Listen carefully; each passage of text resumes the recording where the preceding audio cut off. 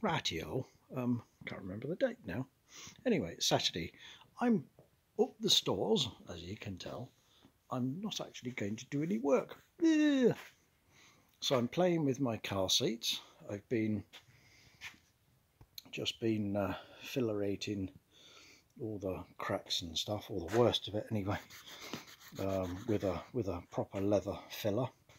There's not a great deal to do actually on the back seats. There's a few dinks and dents and stuff that should come out over time.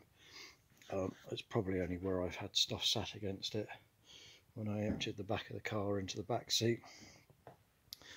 I've cleaned them off. I've got some isopropanol, if that's how you pronounce it.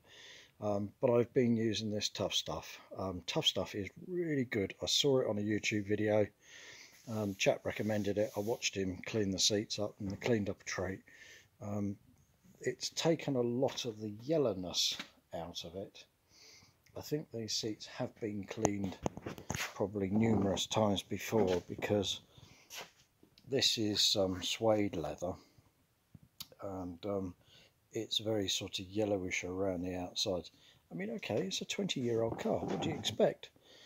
I don't expect it to look like brilliant all in one go, but it would be nice. I think the filler is probably a lot paler than I should have applied. I probably should have mixed in a bit of black and a bit of yellow, because this is, well, it's slightly yellowish leather, but on the whole it should be light grey. And looking at the colour of this, you won't really be able to tell because I've got the flash switched on. But when I look at that against the colour of the seat, it looks almost the same colour. So if you look at the mid colours here against the original, it ain't far out. I just think the filler might be a bit lighter, but I don't think it will hurt. And I didn't even realise, you know, once you clean the seats up, you can add the filler, and then you can give it a very, very light sandpapering. So I did that bit of sandpaper go that I had just now. So I only did these a few minutes ago, so as you see, big patches around here, and there's a bit of a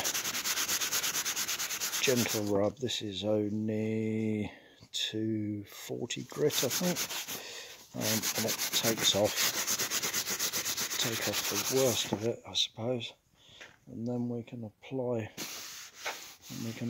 the old jolly old colour. Anyway, I'll give this here a quick go. Let's put this down a minute, just so that I can get the bloody lid off. Right. So I got the lid off of there, and I just need to do a few of the worst cracks. And if you look closer at them, if we can focus, where I've cleaned them, obviously they fill with a bit of dirt and they've started to crack. And what this does, if you get some on the knife, is just gently plonk it in and just